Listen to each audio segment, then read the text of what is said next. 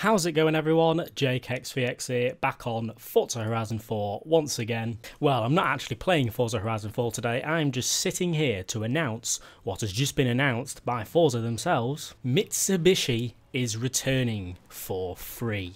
In fact, half an hour ago, Playground Games themselves just announced that in tomorrow's update, the 15th of January, we will be getting Mitsubishi cars returning to Forza Horizon 4 for free.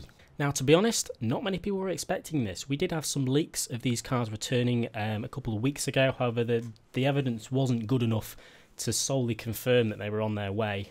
But hey, it's finally been announced. We're getting Mitsubishi cars back tomorrow. And along with tomorrow's update, we're also getting free-for-all adventure, along with a new Horizon story as well. Something to do with taxi service, but who cares about that? We're getting Mitsubishi cars back, which I am so excited for. Now this brings the question, are Toyota cars coming back as well? And now, to be honest with you, I would say that it's sort of likely. We did actually see some Mitsubishi cars in a Forza live stream a couple of weeks ago, which sprouted loads of rumours that they're coming back. Now, there were no signs of Toyotas in them, however, there's been some leaks of Toyota returning as well. So, to be honest with you, I say that the chances of Toyota coming back are now a little bit increased.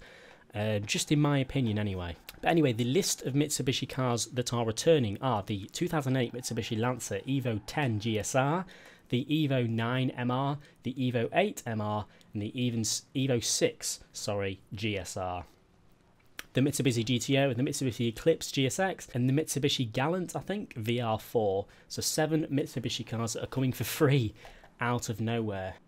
What I think's happened is I think that Mitsubishi have come out of nowhere and said to Playground Games, we want our cars back in Mitsubishi, go do it. And they haven't had enough time to actually do any marketing behind it or give it a price even. So I think they've just given it to us for free. It's made me wonder why they even decided to take them out of the game in the first place. But nevertheless, they're coming back, that's what matters. And I'm quite excited for the future now. I'm certainly going to be playing around in some of these in the near future.